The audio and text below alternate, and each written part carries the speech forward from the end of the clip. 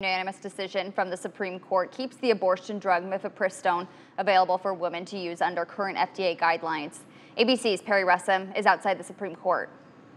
A unanimous decision from the Supreme Court keeps the abortion drug mifepristone available for women to use under current FDA guidelines.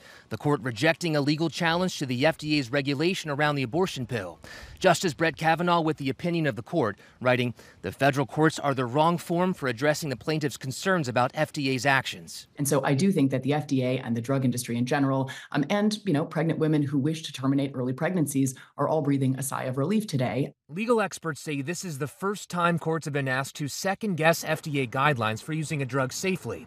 Mifepristone was approved nearly 25 years ago, the FDA easing access to the pill years later, allowing it to be used up to 10 weeks of pregnancy instead of 7, and allowing it to be prescribed by mail.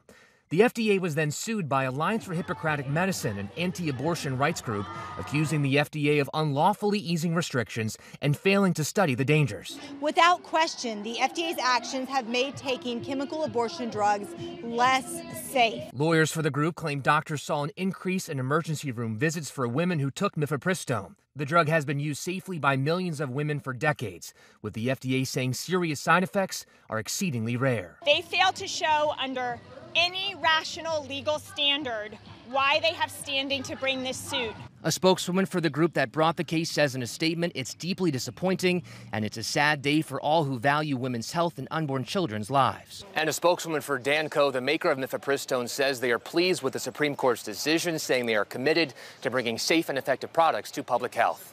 Perry Russum, ABC News at the Supreme Court. Access to the pills still depends on where patients live. Several states have laws that ban abortion outright or impose restrictions on the drug's use.